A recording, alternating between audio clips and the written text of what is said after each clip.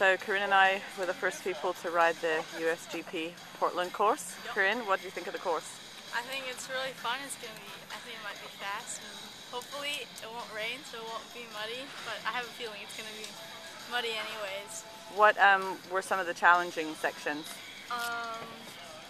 The motocross course is really slippery, and there's a vertical run-up that I can't ride.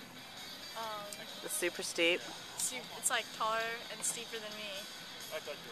That doesn't even make sense. But and there's also a off-camber U-turn section with a lot of leaves, and it's super slippery. Cool. Okay, thank you. Yeah.